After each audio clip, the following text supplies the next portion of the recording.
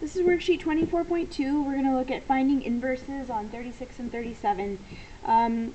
Couple ways you can go about these. One way is to think of this as y equals, f of x is the same as y equals, and inverse means that the x and the y are switched. Our next step here would be to isolate y. Another way you may have done it in class is by listing a step-by-step table of the original function and then trying to reverse those steps to write the inverse. So you can go about it that way as well. So here, if we're isolating y, we need to get rid of the cube root by cubing both sides.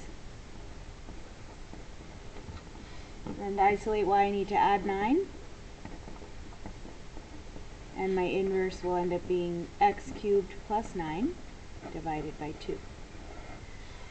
Alright, on number 37, we're going to again write this as y equals log base 2 of x and then switch the x and the y.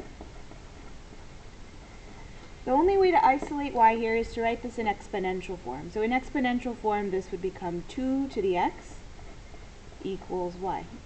So here we have our inverse equation, y equals 2 to the x.